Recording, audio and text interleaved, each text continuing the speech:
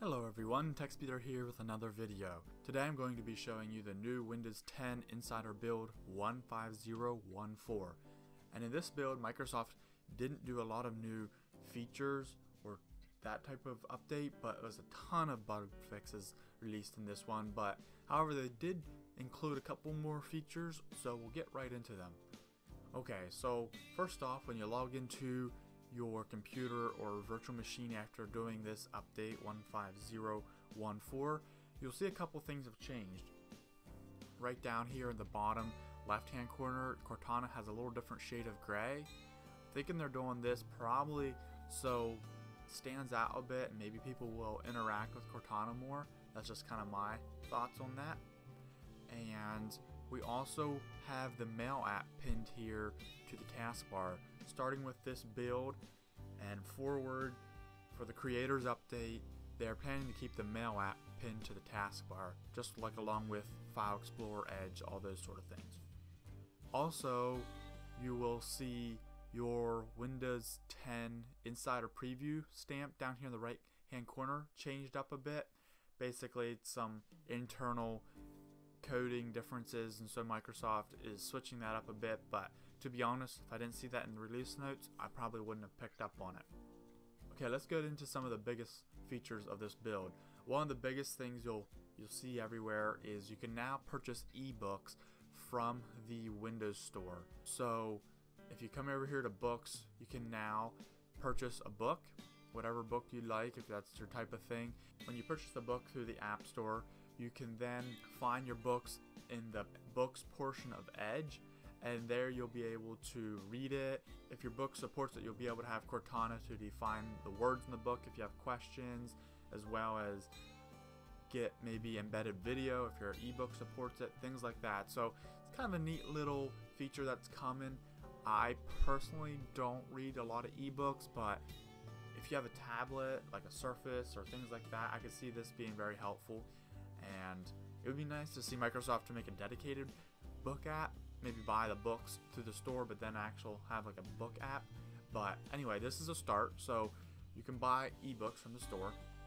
The next thing is the ability to pick your own custom accent collar. So if we come in here to settings, you now can select a custom collar. Let's say the Windows collars here aren't a big enough variety, or you just like to tweak things on your own. You now have the ability to use this collar picker to pick a RGB or HSV or hex collar code, whatever you might like. So for me, I just picked this kind of between a lime green and a darker green. So yeah, basically you get to pick whatever you think you like. Move this color picker around to something you would like. So that's kind of neat to see that. For your accent, basically your accent collars are things like your start menu, your accent collar here, and you can also have your accent collar showing your title bars as well as on your start, taskbar, and action center. So you see that when I selected that, we got this green collar everywhere, but I personally don't really like that, so I'm going to uncheck that. Now also on the background, if you select a solid collar for your background, you can now use a custom collar picker as well and select that. Now I'm not sure why it's just showing black, because a little earlier that wasn't the case. So but yeah, you're supposed to be able to select a custom collar here as well and get the same functionality as the accent collars. Okay, and another thing I found in this build, and it wasn't in the Microsoft release notes, so I'm not sure if I'm late to the party or they just didn't include it, but you now can download themes from the Microsoft Store.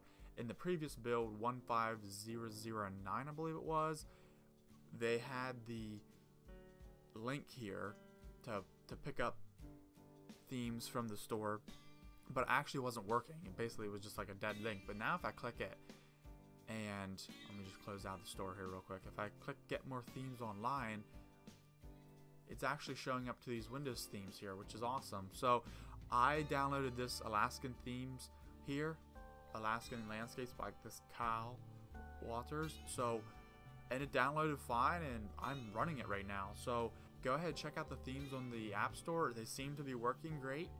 I think it's a great addition.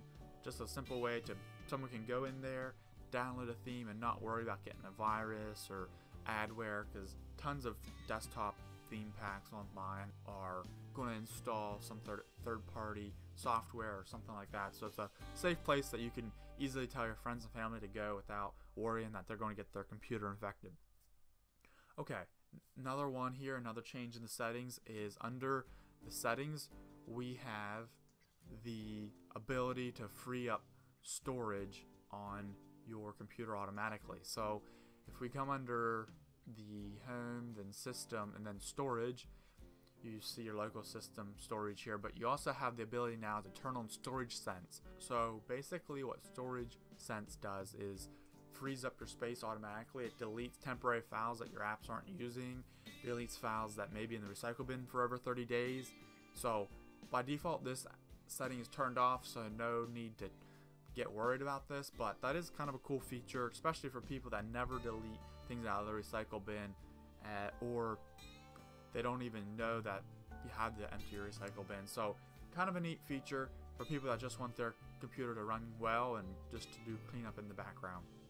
Okay, so now in passing on this VM, I can't really demo it. Microsoft was just pushing out this update to some of the Windows Insiders, but some people are seeing a power slider down here, so they can set, and I'll just bring it up on their website here, what they're talking about right here. So basically some people with probably typically a laptop are going to see this battery symbol here, and where you can adjust a slider on what type of power mode you might like, whether it's you want the best battery life or the best performance, which I think honestly is awesome, because before the power settings are hid in under the control panel, you sort of need to know where to go, and there was different profiles and things like that. So this is just a nice welcome addition where it's an easy slider just to move up and down for the best performance or best battery life.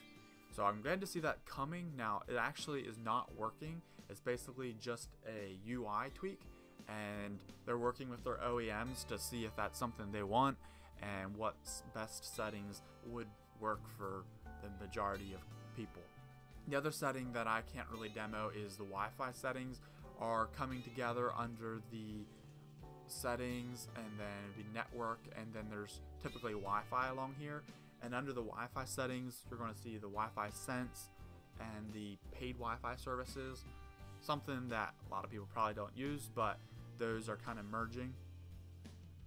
Okay, so that's pretty much it for the feature updates, and now I'm going to get into some of the notable bug fixes.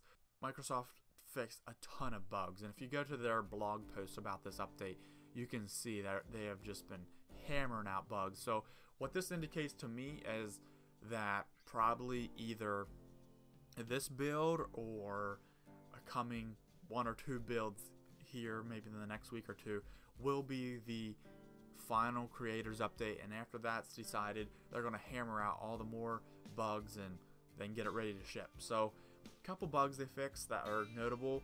For Windows updates, there was a screen that unexpectedly showed up where it would just say working on updates and there'd be no progress wheel. They fixed that. They also fixed an issue where projecting to a secondary monitor would result in Explorer.exe crash loop, so it would just keep crashing and crashing. It's good to see they have that fixed, and probably right along with that, Mirrorcast wasn't working on some of these latest builds as well. So those issues have been fixed, and it's good to see those improvements coming. One more notable bug fix was Microsoft fixed the customized desktop icon layouts. So after rebooting, or say you had a laptop and you docked it and undocked it with multiple monitors or things like that, your customized icon layout on your desktop would just disappear and your icons would be all over on the edge like normal. So Microsoft fixed that, so it's good to see that happen. Okay, let's get into the notable bugs of this build. So of course, with this being an insider build, there are some bugs yet. So after updating to this build, you may receive non-stop exceptions in the Spectrum.exe service, which may cause your PC to lose audio, your disk input-output usage to become very high, and like programs like Edge to become unresponsive. So if you have that issue, there is a workaround for that, so I'll post that in the link below.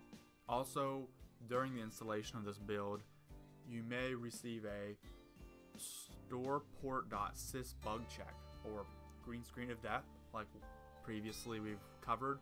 And if you get that, all you can do is really roll back to the previous build, and there's currently no workaround, so hopefully you don't get that one. And as previously covered in our last video, quick in 2017, it's still giving us an error stating that .NET 4.6.1 is not installed, and dragging apps to pin to the start menu doesn't work. So those are a couple of the notable bugs. You can find the full list on the Microsoft blog. They have a detailed list there as well. And one other thing, the My Microsoft experience is not coming to the creators update. Microsoft says in this blog post that they are committed to bringing out quality updates and deliver experiences that we'll love, and the My People feature will not be shipping in the creators update, and more than likely will be delayed till the Windows 10 update codenamed Redstone 3, which would probably come sometime in the fall of 2017. So sorry for the people that were looking forward to that. That's pretty much it for this Windows build 15014. Hopefully you liked it. If so, please leave a thumbs up and consider subscribing to my YouTube channel. Thanks for watching.